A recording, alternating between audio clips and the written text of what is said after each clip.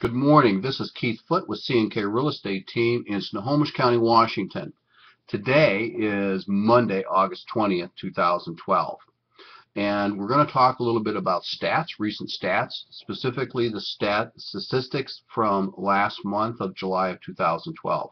And for the purpose of today's discussion, I'm going to compare July 2012 to July 2011. Number of units. This is kind of interesting because our number of units have actually raised 17.7%, which is a little bit confusing because our average days on market right now, or our inventory, is only 2.3 months, which really is a buyer's market. And when houses are priced well and if they're in decent condition, we are getting multiple offers on those homes. The average sales price has actually risen from a year ago, up 0.9%, really good indicator showing that we're on the upward swing.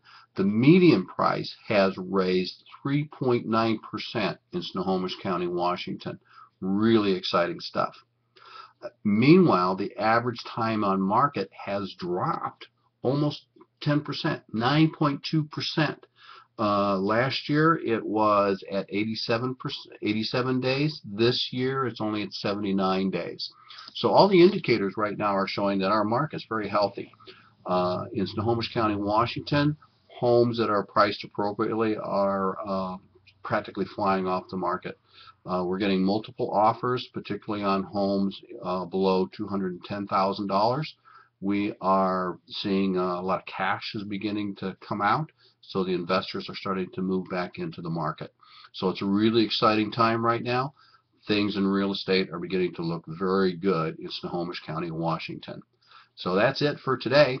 Feel free to call us at 360-474-5628. This is Keith Foote with C&K Real Estate Team signing off. Have a great day. Thanks.